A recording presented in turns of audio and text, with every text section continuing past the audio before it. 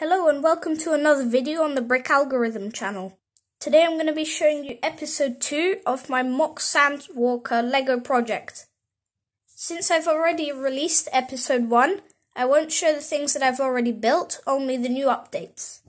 If you haven't seen episode 1, you should go check that out before you watch this video. Starting off, if you've seen episode 1, you'll remember that there used to be an anchor with a chain that would come out of this little section of the vehicle when you turn the wheel on top. However, I've removed that and I've added 2 new parts. Now they're both sections that can slide out of this little area. You can see the first section has separatist droids attached to it, which you can slide back in. And the second section has a custom scout droid that I built. And that goes in the same way.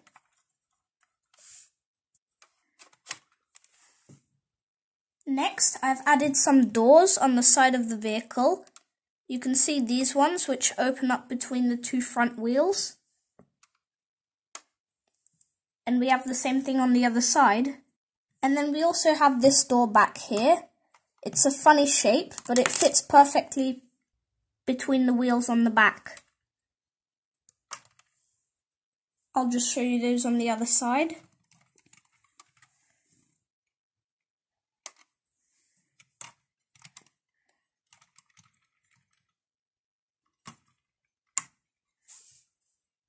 And finally, the biggest addition of all is this giant mechanism on the back of the vehicle. You've probably already guessed, if you turn this wheel on the front, you can extend the saw on the back. And it goes in both directions. When it's extended, you also have this hinge so that you can move the saw upwards and downwards.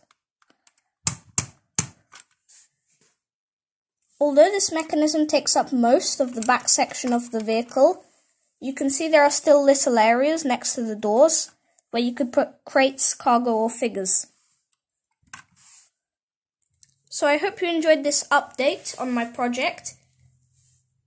Please stay tuned for episodes 3 and 4, where I'll hopefully finish the build. Please leave a like and subscribe. Tips and ideas are appreciated, and I'll see you in the next video.